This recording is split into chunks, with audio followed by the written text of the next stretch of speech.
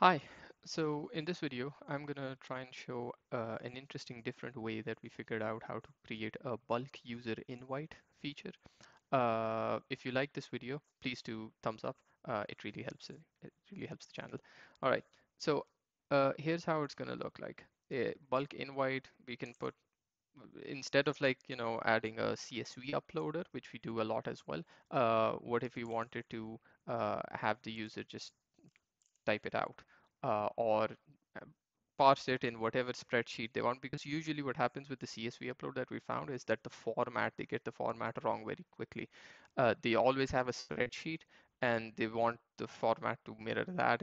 It causes friction, even if we provide a helpful template, even if we link the template up there. But this format is like, okay, the placeholder tells us this is the format. That's the thing it is. So how does this work? If I click bulk invite, they're gonna slowly start adding in the backend.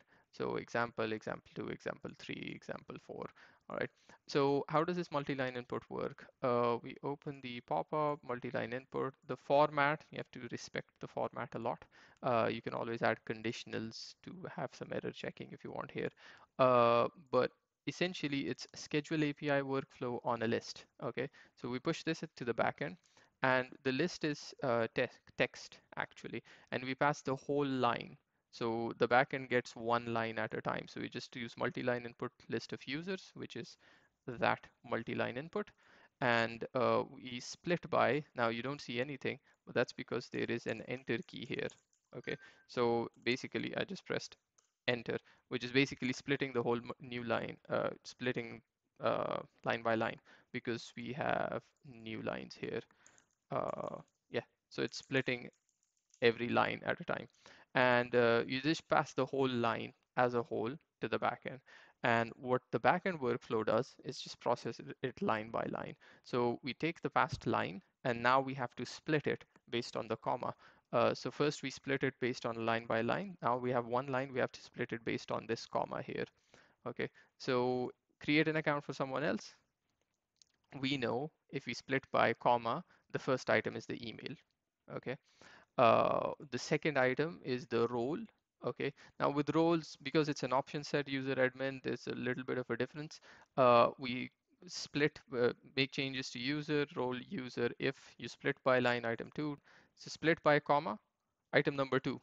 So split by comma is item number two. And what happens is that split by comma is item number two with that space. So when we use trim, we make it user only because we're not interested in the white space. Okay. And comma users display. And if you don't, this will still work without the space as well. So because it's trimmed will respect that. I already have these users now, so I'm gonna add a prefix here. But yeah, trimmed will respect that. So depending on role admin. Now you can extend this to multiple, like you can have like first name, last name, email, not a profile picture. Potentially, if you've got profile pictures with URLs publicly, you can even add the URL of the public profile picture here. And then just basically split the whole line, pass it to the backend. In the backend, kind of process the whole line by line. And you can do assign a temp password to the user, result of step one. And then you can just send it as an email as well.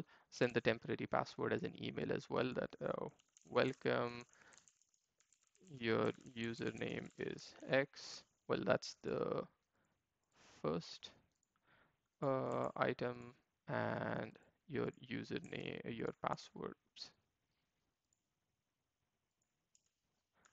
your password is result of step four.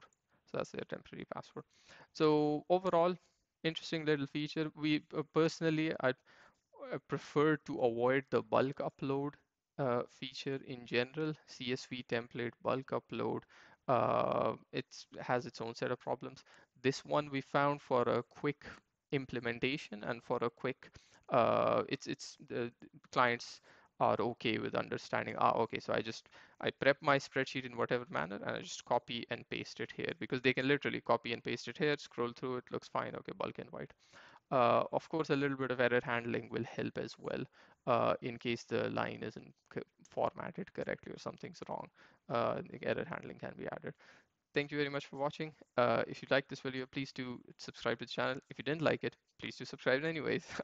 Drop a comment below if you found this useful, or if you have some other different way of making such a bulk invite feature. Thanks. Bye.